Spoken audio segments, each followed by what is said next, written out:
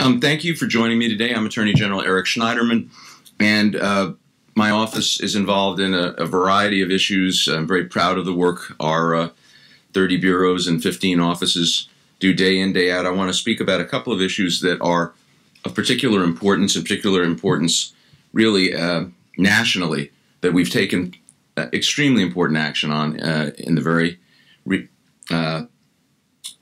recent past, really in the last few days. The first thing I want to talk about is keeping dangerous guns off our street.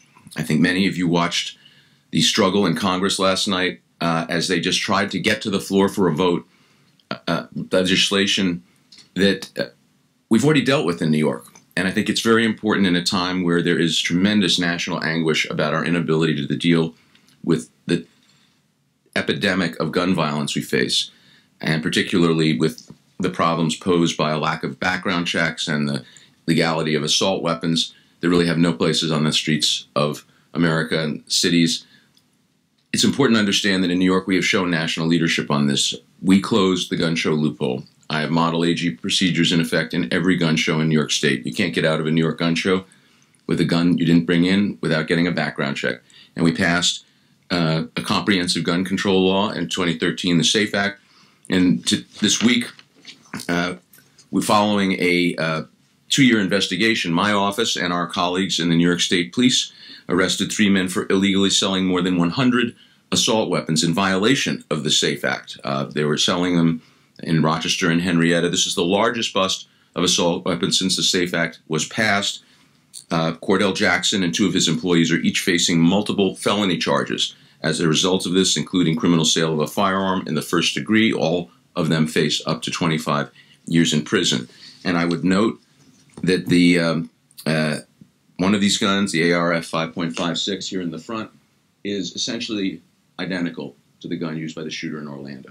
These are guns that do not belong on our streets. These are guns that do not belong in the hands of anyone with a criminal history or mental health issues. And I'm very proud of the fact that in New York we have taken steps that other states haven't to address this. It is essential that Congress rise to the occasion. I'm pleased that at least there was some effort to agitate on the floor of the House last night, and I hope that we are going to finally respond to the millions of Americans asking why we can't do anything about the violence and the epidemic of shootings. So that's something that I'm pleased about. I'm also pleased that this week the Supreme Court made a decision to reject challenges to the SAFE Act and similar assault weapons bans. So we move forward slowly, but in New York we have shown leadership on this, and I'm very proud of the work that our Organized Crime Task Force, our investigators, and our colleagues in the state police did on this.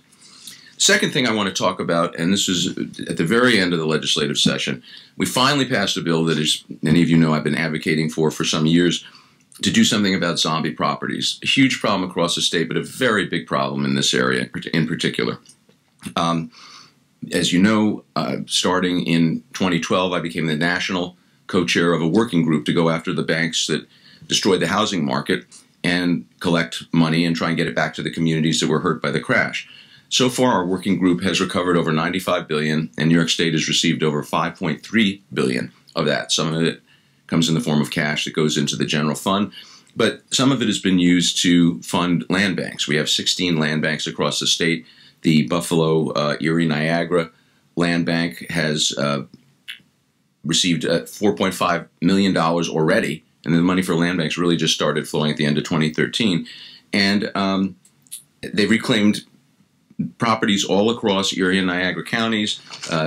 They've demolished more than 100 properties and acquired dozens of others to rehab and resell.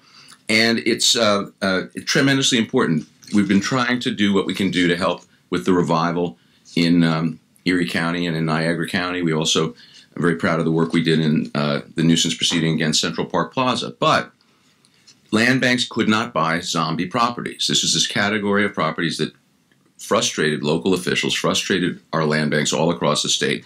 Because a zombie is a house where the bank has begun foreclosure, the family is left, and there was no requirement up until this law was passed that the bank maintain the property, that there would be a registry so the local government could tell who actually owned it, because often mortgages would be sold and it wasn't made public. So the legislation that was passed is going to be a huge boost to the land bank here and to our other 15 land banks and to communities all across the state. It is tremendously important that we understand that we are still digging our way out of the crash. And the work that we've done with the funds recovered from the banks has produced tremendous results. We have we're funding 90 legal counseling and housing service agencies. Tens of thousands of New York families are in their homes who would not be there otherwise because they wouldn't have had a lawyer or a housing counselor to guide them through the foreclosure process. If you are eligible for a mortgage modification in New York, you can go on our website and find the people in our homeowner protection program or HOP program and get help. And we even have gotten money in our last settlement, which was the Goldman Sachs, injected another $100 million into this fund to provide small loans for folks who almost qualify for a modification but have some pre-existing debt that prevents them from getting a modification of their mortgage to write it down so they can stay in their home. We are committed to keeping people in their homes. Foreclosures, evictions, anything that throws families out of their homes. Kids get pulled out of school, people lose their jobs. It breaks the fabric of the society. Zombie properties, these vacant, abandoned properties that have been havens for arson, for crime, that have brought down property values all over the state. We can finally do something about it, and I really want to commend the sponsors of the bill, Senator Klein's Assemblymember Weinstein, local Assemblymember Kearns, others were very active here in this effort, and it's going to make a big difference in our communities. We've already done a lot towards the revival of this part of our state, which is very important to me, and I think this is a step that will have local government officials all across the state standing up and cheering. It's that important. So it's important in a time where there's a lot of turmoil at the national level, and there's a lot of national frustration, and people are frustrated with our politics and with their economic prospects and with the breakdown in the American compact that each generation leaves us, the country, a little safer, a little more equitable, a little more just than the last generation. People are frustrated, sense that we have lost our way. In New York, on these and other issues, we have shown tremendous leadership. I'm very proud of it.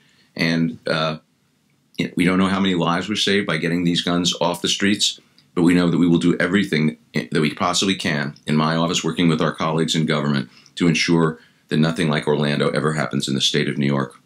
And with that, Matt, we'll take questions.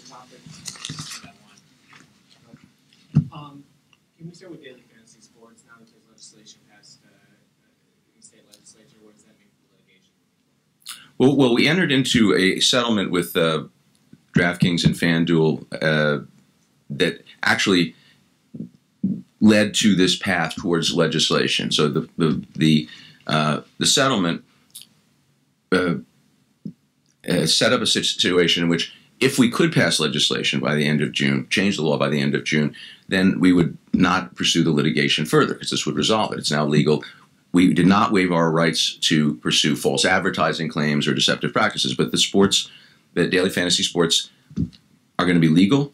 They're going to be regulated. They're going to be taxed. That's what I've been calling for all along. And the settlement we reached, I think, it was not only consistent with this legislation, but it really provided some incentive for them to get it done and get it done quickly. So I'm very pleased with the fact that the legislation's been passed, and look forward to enforcing the laws and regulations.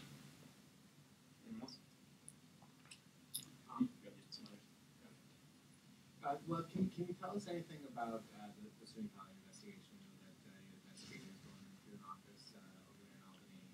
What's the latest with that? I can't really comment on the ongoing investigation.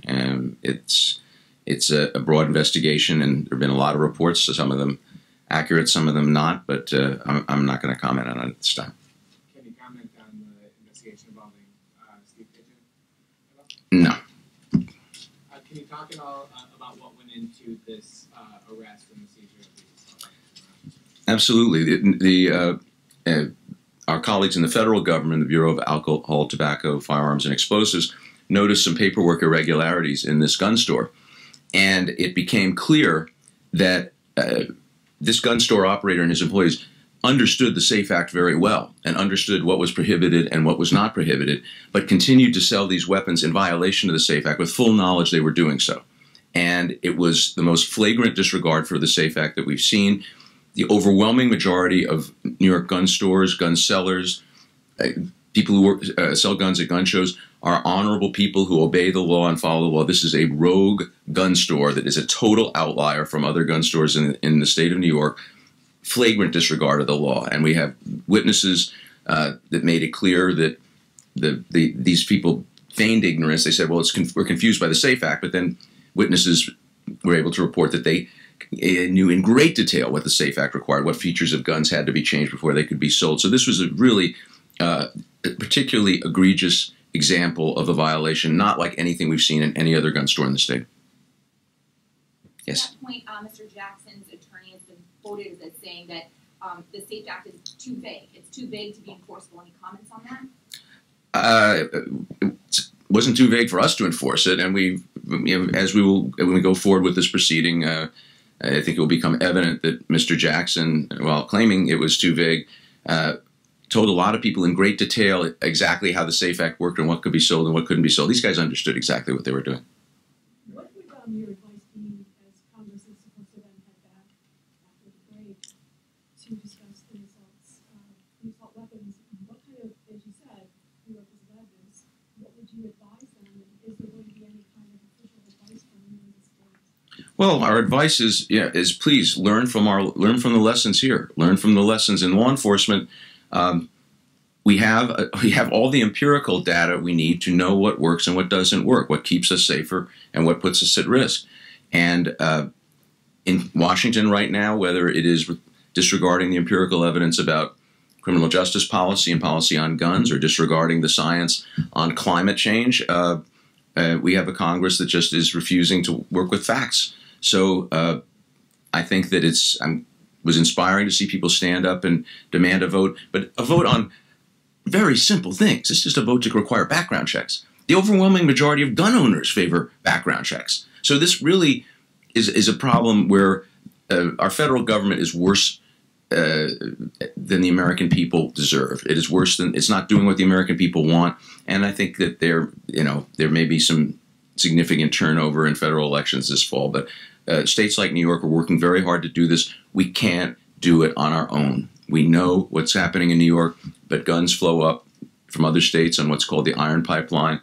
Well documented. Everybody knows it's happening, so we do need action at the federal level. You know, the common reply from gun rights advocates is that the bad guys will still get guns. In this case, was it 100 bad guys who got guns, or was this a case of the SAFE Act working? Well, you don't know. You don't know. I mean, in Orlando, a bad guy got the gun because they have lax laws. So, this is a problem all over America. And every gun starts out as a legal gun. It's not like down at the Glock factory, they say it's time to stop making the legal guns, let's start making the illegal guns. Every gun starts as a legal gun, and then it gets sold to someone who's a bad guy, or gets stolen, or it gets lost. So the trail to bad guys with guns starts with legal guns. So we have to deal with the realities of it. The SAFE Act is a good law. It's been upheld, and we've had a lot of challenges to it. It's working, and as demonstrated by the public outcry in other parts of the country where they don't have laws like this, where someone like the Orlando shooter could just go in and buy a weapon essentially identical to this one.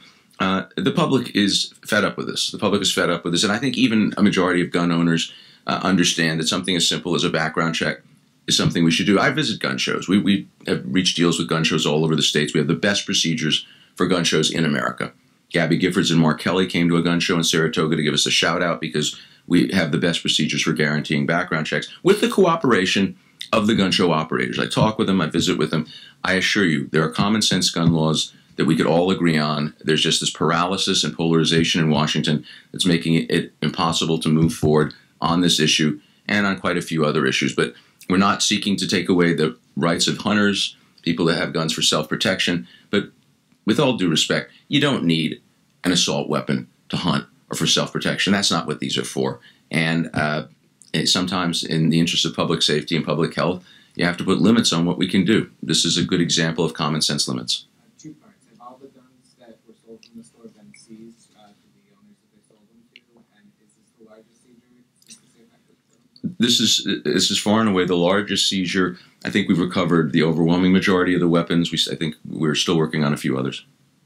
How confident are you in the prosecution? I'm extremely confident in the success of our prosecution. Last one. Can you go into detail at all about the severity of what they'll be charged with, these 3 men? Well, there is still other evidence being gathered. When we expected, when we drafted the felony complaints in this case, that when we got into the homes of the 3 defendants, we would find additional evidence. We did, and some of that's been made public, some of it hasn't, including other assault weapons, drugs. And so when we go into the grand jury, we expect there to be enhanced charges, but they're looking at a lot of time. Thanks for coming. Thank you very much.